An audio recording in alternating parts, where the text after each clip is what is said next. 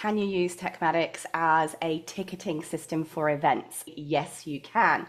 So inside TekMatix, there is a class booking calendar, which allows you to sell in-person events or online events of any kind. And you can also choose to limit the number of places that are available. So if you only have a certain number of seats available, you literally just say how many seats there are. I'll give you a quick look at that in just a second. So absolutely, this can replace event booking software.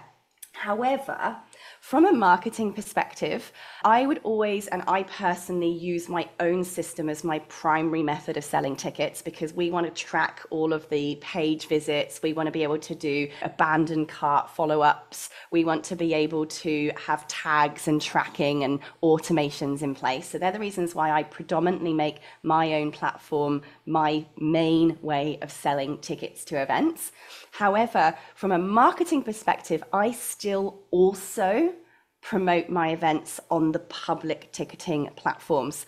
And the reason why is because they are public platforms that are recommending and doing search results to people in those areas, regions, or of those areas of interest. So you do still benefit from those platforms from a marketing and getting more eyeballs perspective. So if you've set your settings on those platforms to giving the platform commission on ticket sales only, it means you don't lose any money if you don't sell any tickets, but that you're just giving them some commission if you have sold a ticket through that platform as a result of the fact that they did some marketing for you. Just in terms of to show you where this is, if you guys do want to go in and have a play with running events, inside your calendars at the top over here, this is where you can go in and create calendar appointments. So you'd press create a calendar, and you'll see here you have these different options of calendar types,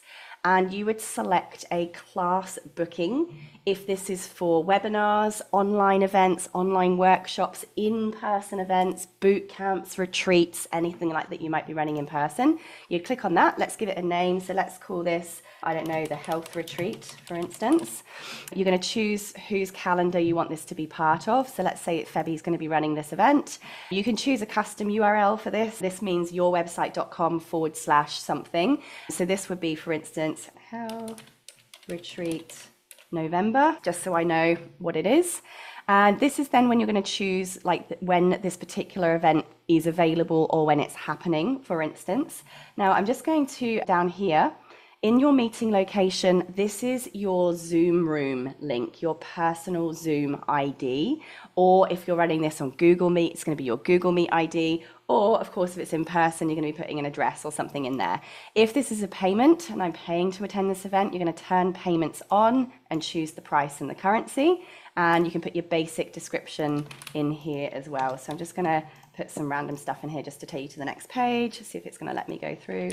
Let's just see if it will let me do this with junk in there. And then we're going to go in. Oh, that's a preview at the moment, but I just want to show you where you can edit the other details. Let's go find the health retreat and edit. Okay, so this, when I pressed edit on this health retreat here, this is where you should be able to limit the number of places on it. If I am looking in the right place, availability. There we go, seats per class down here. Yeah, so seats per class. If this was limited to 50 people, you pop in 50 people down there. Alrighty, so obviously I've got this selected over a multi-day period and everything. Obviously, if you do need help with this, guys, please feel free to book an hour with one of our tech experts. It's only $50 if you want to get this all set up. In that time, they could probably even help you with the automation and everything behind the scenes as well. That will send them their confirmation emails. For the sake of $50, you might just want to sit with one of the tech experts. They're going to take over your screen. You're going to be learning how to do it whilst it's getting done, which is always a very effective and fast way to be efficient in terms of both learning something and finishing a job.